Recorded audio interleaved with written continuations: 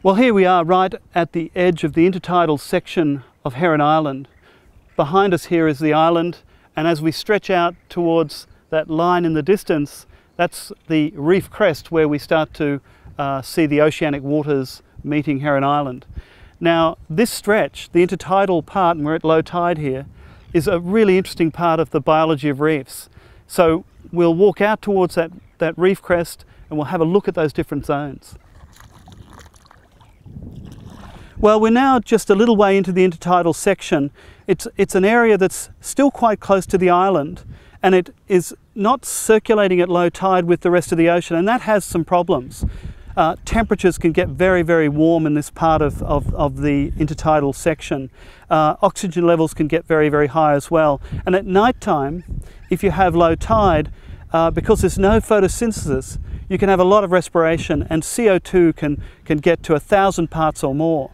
But despite all those challenges in this rather harsh environment, you still have a lot of organisms living. For example, we've got sea cucumbers like this one here. This is Holothuria atra, and it's an organism which is really sort of exploiting the detritus and feeding off the gravel. And so what it does is it will ingest sand, clean it of the detrital material, and then spew the sand out the back. And so there's one of those more or less every square metre, and they're playing an important ecological role. One of the other organisms that's very common here in these somewhat harsh environments close to the island are the seaweeds or macroalgae, and we've got a range of different types. We've got Turbinaria here, which is a brown alga that's quite fleshy and tough. We've also got algae like Pedina, which has very broad leaves, and we've got Sargassum and a whole range of other ones. This is a thing called Caulerpa. It's sort of designed to go out and produce holdfasts in the sand, and it will try to populate the surface of the sand. These sometimes get mistaken for roots, but they're not true roots. They don't have a vascular system. But you can see this one is extending over time. This is the growing edge right there.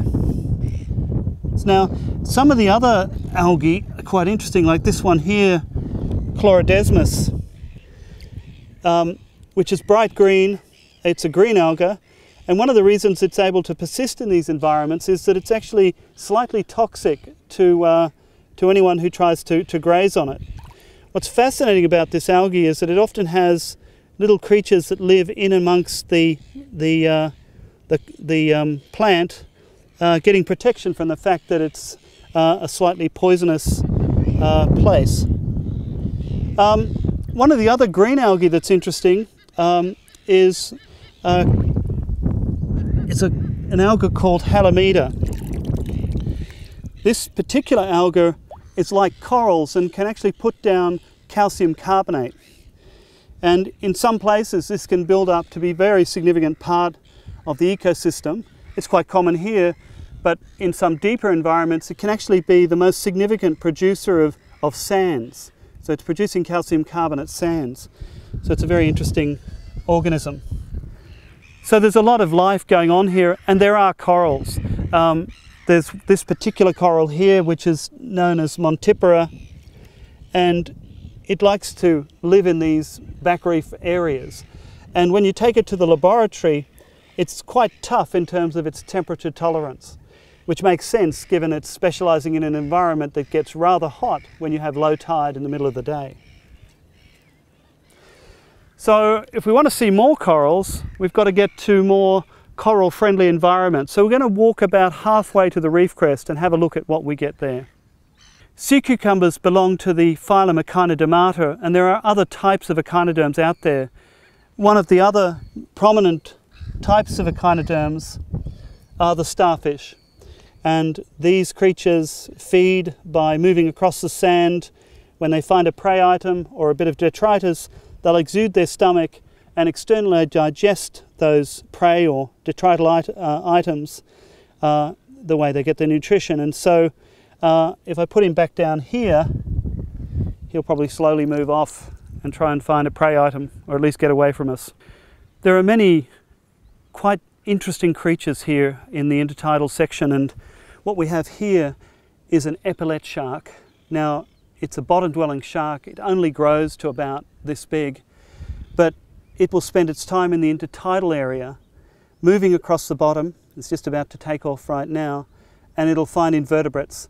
And of course, it's got lots of places to hide if a predator comes. So at high tide, this little guy will probably hide underneath a small cave or rock. But you can see he's quite camouflaged. You can see he's using his fins to sort of push himself along, and off he goes. And he's actually going to hide from us. I think we gave him reason to seek shelter. But sharks, of course, are magnificent creatures which are under enormous pressure worldwide. And the cousins of this guy, the pelagic sharks, are losing numbers dramatically as people overfish them for products like shark fin. And it's only when you have sanctuaries like Heron Island do you preserve sharks. And that's one of the real goals of conservation, is to make sure that these important creatures don't disappear from our planet. So there are a lot of creatures that are in amongst the boulders and the nooks and crannies in the intertidal region. And here we have a moray eel, which is a voracious predator in these environments. This little guy would be hunting through the branches of the dead and living coral, looking for prey, small fish, maybe invertebrates. And certainly you have to be careful in putting your hands in any of these holes, because these guys can bite quite nastily. So Halimeda is one of these green algae that are able to precipitate calcium carbonate within their tissues. And when you actually look at these little blades, you can see calcium carbonate crystals inside the fronds. And these organisms can often build up to a point in some parts of coral reef ecosystems where they actually provide a lot of the sand that you have in places like this. Just all those little bits of calcium carbonate that have been precipitated using photosynthesis that become the sand of lagoons like this one here on Heron Island. Here's a magnificent sea star. This is a starfish called Linkia, and it's this magnificent cobalt blue colour. And it, like the other starfish, will extrude its stomach, undergo digestion outside the body, so it's external digestion. And it's also a scavenger on coral reefs. Well, we've come some way out towards the reef crest. We've still got a way to go. We've left the hostile conditions that are close to the island. We're starting to see patches of branching corals. We just saw some massives over there. And all in all, we're getting conditions that are more hospitable to corals. So let's go and see those as we get out to the reef crest.